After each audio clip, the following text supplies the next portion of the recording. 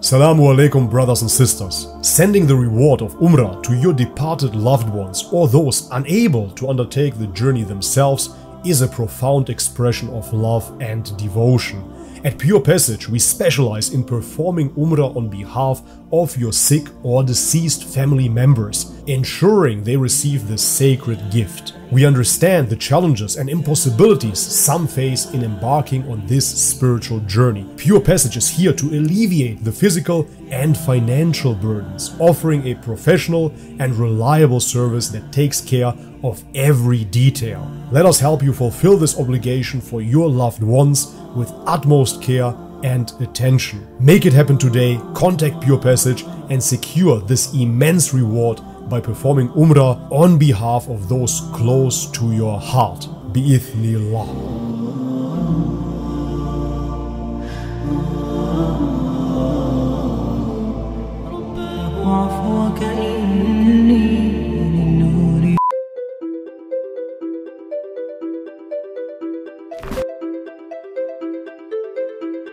Alright guys, welcome back to the channel. If you're new, my name is Bobby. Guys, today we're going to check out the channel The Voice of Reason. What a pretentious name. With the video, here is what Muslims get wrong about the Holy Trinity. Yeah, well, I am a Muslim, however, I haven't been a Muslim all my life. Matter of fact, I come from an Orthodox Christian background, so therefore you could say I got the Trinity double wrong. As an Orthodox Christian, I never resonated with the so-called Holy Trinity, and as a Muslim, of course, I disagree with the whole concept, the theology of the Trinity. We already responded to a bunch of Christians claiming that the Trinity is rational, logical. However, I haven't seen a video that is addressing us Muslims, the stupid Muslims that don't really get the Trinity personally, because he claims this is what we get wrong about the Trinity. I'm very curious to find out, of course. Guys, before we jump into the video, do me the favor and leave me a thumbs up if you enjoy the content. Subscribe to the channel if you haven't already, and check out the links in the description box to further support. And now, with no further ado, let's have a look. Here is what Muslims get wrong about the Holy Trinity and about God. It's quite hilarious. He falls into a Freudian slip right away because he says, here is what Muslims get wrong about the Holy Trinity and about God. So even in his mind, there is already a separation. And with this, I already rest my case, of course. When you pray to God and you see God as triune, as a God of three persons, you cannot directly pray to one God alone. This is the issue that you're facing. And every Christian knows this, of course. Every Christian feels this. Who are you truly praying to? Are you praying to the Father, as Jesus says in the Bible, pray to the Father? Or are you praying to the Son now? Or are you praying to the Holy Spirit? Matter of fact, I've never seen a Christian actually praying to the Holy Spirit. They always want to receive the Holy Spirit, whatever that means. However, they are directing their prayers mainly to the Father or to Jesus. Sometimes, however, Christians pray to Mother Mary or different saints as well. They're praying to those saints to pray for them to God. And this is the Islamic claim. We're not claiming that you're praying to different gods per se. We're not saying that you believe in three gods. No, we're saying that you attributed partners to God. We do believe that you got the message from the prophets, Abraham, Moses, and so forth, and you got the message of one God. Even within your Bible, we can read about this. However, you fell into deception. You fell into the belief that you can attribute partners to God, that you can communicate to God through other entities, such as saints, such as Mother Mary. And moreover, of course, we believe that it is a fabrication, a Greek mythological, philosophical interpretation of God, in which you say God is not only one, a perfect unity. However, God is one, a triunity. God has three different aspects of himself. He has three different persons, the Father, the Son, and the Holy Spirit. We only say that you're attributing something to God which is not God. He's not the Father, the Son, and the Holy Spirit. No, he is one God one alone. Many Muslims mistakenly believe that Christianity is a polytheistic religion. That is, that Christians believe in more than one God. But this is just not true. Either Muslims are... Yeah, as I already mentioned, this is not what Muslims claim. However, a little thought experiment for you here. Take your theology of the Trinity and compare it to Hinduism. Certain branches of Hinduism will claim there is only one God. Nobody else, only one God. However, that God manifests himself in lesser deities, certain personas, certain avatars of God. Don't you understand? There's only one God after all. However, this God can incarnate, this God can take a persona, this God can take a form. Ultimately, all of this here around us is an illusion, and there is only one God. This is the theology of Hinduism. So now in Christianity, you claim the same. You say, hey, listen, there's only one God, but that God has three personas. Don't you understand? It is only one God after all, but that God has three persons. Yet again, the Holy Spirit, the Father, and the Son. Don't you understand? We are monotheists. However, Islam says clearly, listen guys, there's only one God alone, and there is nothing like him. That's it. Stop attributing partners to God. God sent messengers. All the miracles that those messengers performed were by the power, the grace of God. Everything good comes from God. God is the creator of all things. We are merely humans. We are not sharing the divinity with God. We are all temporal. We all gonna die. We all have a beginning and an end. God does not. God is absolutely infinite, absolutely transcendent. You cannot confine him to anthropomorphism. You cannot humanize God. That is simply the reality of God. However, Christians fell into exactly that trap of humanizing God. You claim that you believe in one God, but as I said, the Hindus claim the same thing. Don't you understand? The question here becomes, who is deviating from the pure monotheism? And every single religion is the same.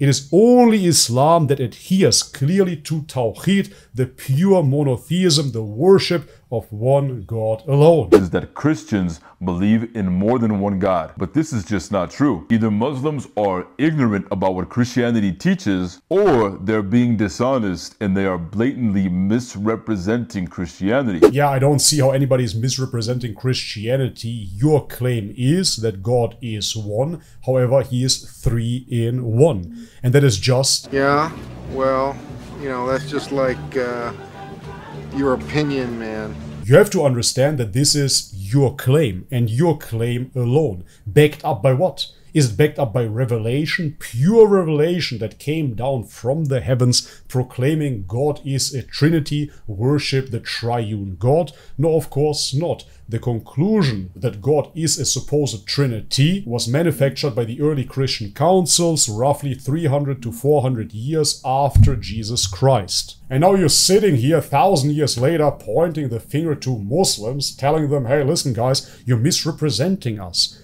Muslims, as I said already a billion times, worship God alone. God is one alone. That's it. That is the doctrine of Islam in a nutshell. Worship God alone. Do not attribute any partners to him. Point blank.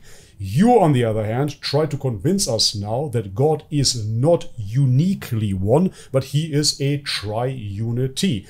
That in itself is, of course, a contradiction. There is no such thing as a triunity. There is not a bi-unity either. There is not a quadro-unity. There is no such thing. A unity is a unity. One is one. 1 plus 1 plus 1 equals 3. That's just what it is. But yet again, nobody's misrepresenting you. You are making those outrageous claims. Everybody here understands that you believe that you are a monotheistic religion. We understand that. However, we are critiquing your form of monotheism because your claim for the billionth time now is that God is a Father, a Son, and a Holy Spirit. We do not believe in that. And the Jews prior to the Christians did not believe in that either, and of course do not believe in that either nowadays. Jesus, growing up in that environment, surely did not believe in a Trinity either, nor did he believe to be God. We don't have any clear evidences of Jesus claiming to be God. We repeated this a billion times before as well. It is so frustrating at this point, and because you're grasping at straws, this is why you're pointing the finger at Muslims, trying to tell them, hey guys, you're misrepresenting us, trying to find a fault within Islam because you cannot congruently explain your own doctrine. Every idiot, every person that has nothing to do with religion, any atheist just looking at the evidence will come to the conclusion that Christianity is false. It is that simple. Christianity is not the direct lineage of Jesus Christ. Jesus Christ did not preach what Catholics, what Orthodox, what Protestants preach today. Jesus Christ did not have the Bible that you possess today. Jesus Christ participated in the temple. Jesus Christ was circumcised. Jesus Christ did not eat pork. Jesus Christ prayed like a Muslim. We all know those talking points, but yet again, man, nobody is misrepresenting you. You are making outrageous claims. And this is the critique of the Muslims towards the Christians. That's it. We simply say, do not attribute something to God that you have no idea about. You're making claims that certain church fathers made, and they had no knowledge either, man. They're pretending to be guided by the Holy Spirit. Meanwhile, in those councils,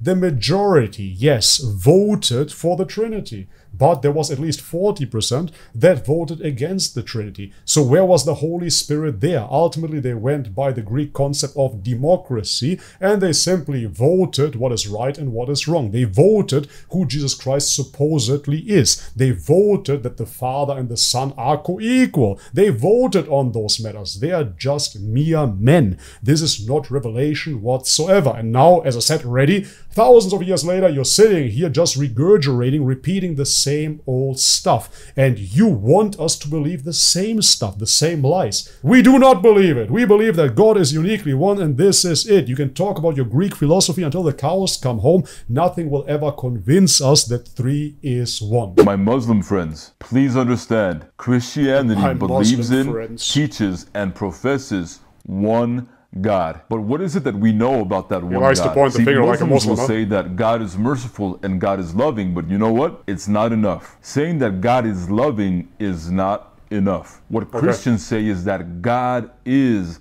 love itself. Love is the essence of God. That's all God is. That's all God can be, and his essence is love. Yeah, well, that is not the description of the Orthodox Church after all. The essence of God in Orthodoxy is ultimately unknowable. So it is a mystery. The Trinity itself is a mystery, but the essence of God is even a greater mystery that we cannot fully understand. However, yes, he is right.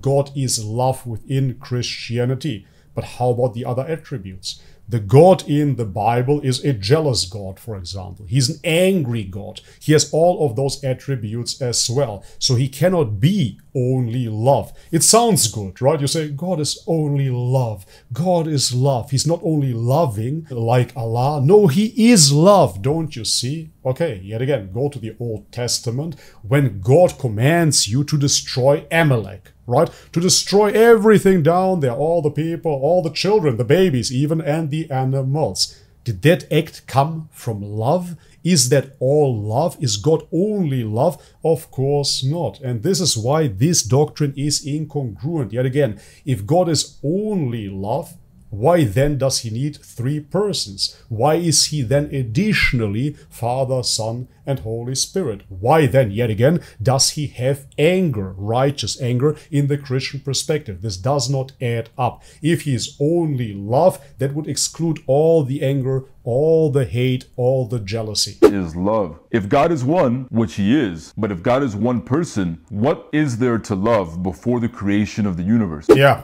Yet again, I rest my case. Always the same dumb, juvenile anthropomorphism. This is what it is, man. Let's humanize God. Oh, God is just love. But if there is nobody else, who is he loving then? How can he be loving if there is nobody else? Don't you understand, man? You're talking about persons, but ultimately you mean others. That's just what it is. Just because you make the claim that it is one God, this one God then, according to you, has to have a split personality disorder, right? He is one God, only one, but he has three persons. Hello, hello, right? There is the Father and the Son. Do you really believe I don't know your doctrine, man? In your worldview, there is the Father and the Son, and they love each other eternally through the Holy Spirit.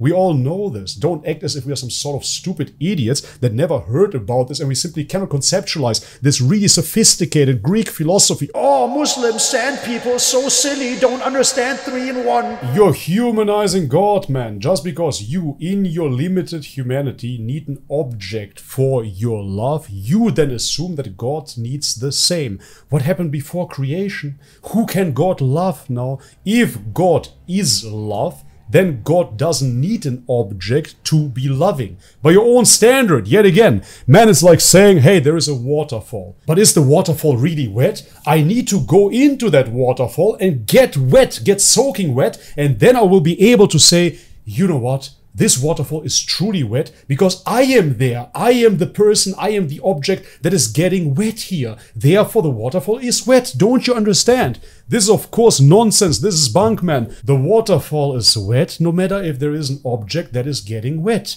Don't you understand? Water is wet. And therefore, God in his majesty, in his absolute transcendence, if he is all loving, or in your case, he is just love, guess what? He doesn't need an object to be loving. It is already implicit within him, within his essence, as you like to claim. But yet again, Christianity is ultimately like monotheism for kindergarten children, right? It is monotheism light. Hey guys, I know it's kind of hard for you Roman pagans over here.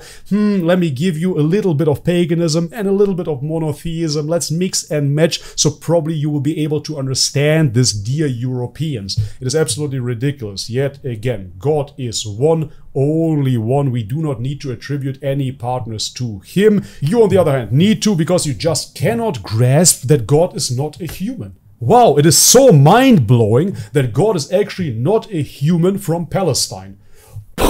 Groundbreaking, earth-shattering information. Wow, guys, you hear it here first. God is not a human. It's not as if it is said in the Bible a billion times before. No, no, no, no, no. Let's just reinvent the wheel yet again. God is actually not a human. And God is actually not only a male human either. He's not a sky daddy like the atheists claim. This is why atheism is attacking Christianity over and over again. Because it is an easy target. Oh, you believe in the sky daddy? Yeah, you do. You believe in the Father, but at the same time, your sky daddy is of course not enough. The sky daddy needs a sky son. Doesn't sound at all like Greek mythology. No, I never heard that story before of a god that is a father to a son. No, no, no, never before. This is genuinely big news. Guys, it is so simple. Return to pure monotheism, the monotheism that all the prophets preached. Adam, Abraham, Noah, Moses, Jesus, and Mohammed. All those prophets preached pure monotheism,